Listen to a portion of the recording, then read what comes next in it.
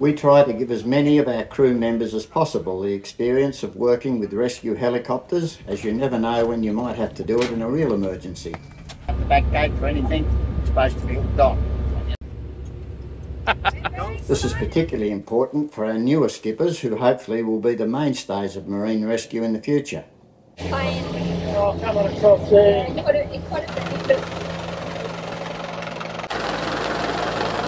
Equally as important is the necessity to train pilots and rescue personnel to man the helicopters. Not only do people need to attain the necessary qualifications for all forms of rescue work, but they need to continue to practice what they have learnt in order to keep their qualifications current and up to date.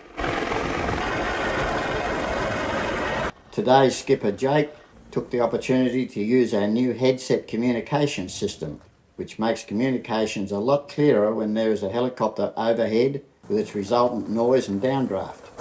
See ya.